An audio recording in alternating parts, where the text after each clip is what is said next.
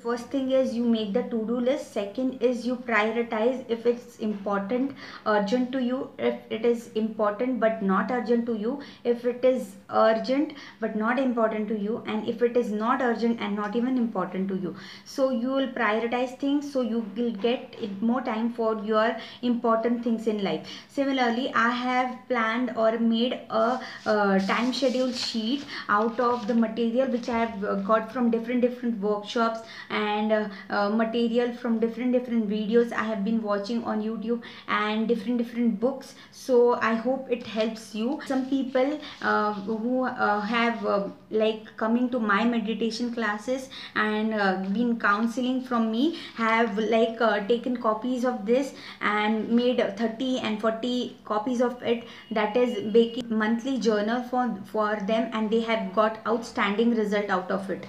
This is the time schedule sheet which I have made, which you can work on daily basis. I have used the activities of this book Magic in this particular activity sheet too. So say for example, I have written over here thank you, then thank you, I'm grateful for the wonderful surprise I'm gonna receive today. So I am actually using law of attraction and power of gratitude to attract something surprising happen to me in this particular day of mine.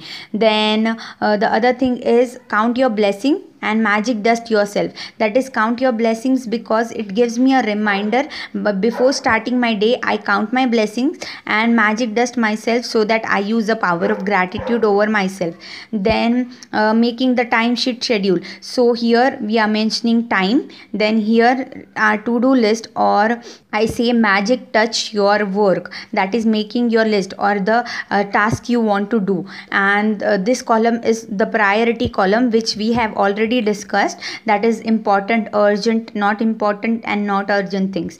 Then it is here, it is the column of benefits or outcomes you have got from doing this particular task. Or even you can plan one day before and you can write, I have a meeting with particular person at this particular time, so what outcomes do I want. So you can actually write what outcomes do you want out of this particular meeting, so you become more goal oriented while you attend that meeting. So I have written thank you for manifesting outcome. So if you want to make a effective time schedule chart, then in this particular column of time schedule you need to write the time half hourly, and you need to write the whole 24 hours chart. That is, if you start your chart with 4:30 am, so you'll divide the rows into half hourly, that is 4:30 to 5, then 5 to 5:30, and so on, and you end your chart by writing 4 to 4:30.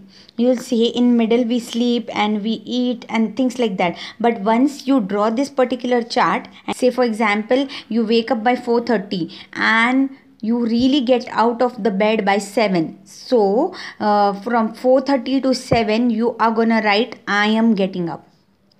So you understand, when you fill this many rows by the thing I am getting up, so you are actually understanding or making your brain trigger that how much time I am wasting. Similarly, when say for example by 12 o'clock or by 1 o'clock you go to take lunch and you come to work by 3 o'clock, so from 1 to 3 you are actually filling 4 of your line by just writing taking lunch, taking lunch, taking lunch. So you understand, when you fill this particular lines by the activities you are doing, and when you prioritize things over here, so you are actually giving pain to your brain so that it understand the value of time, and train your brain to not waste time. And after doing this practice for so many days, you will understand that this time schedule or wastage of time has been reduced automatically. So automatically you are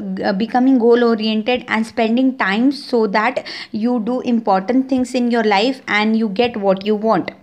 This sheet I have left the space for 3 magical things, that is the 3 magical to do list what we are gonna do in today's activity 18.